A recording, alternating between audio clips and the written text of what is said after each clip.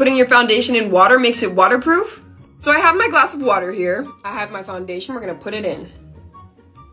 Using this little spatula to mix. Hear me out. I think it's making it waterproof because I see a layer of oil on the top. So it's separating the oil from the foundation, therefore waterproofing it. I think it's mixed up enough, so let's take it out. The first swatch. I got the rest of it on this brush and just applying on this half of the face. And she was patting it in hard, so I'm doing that. Now quickly doing the other half with the same foundation but no water.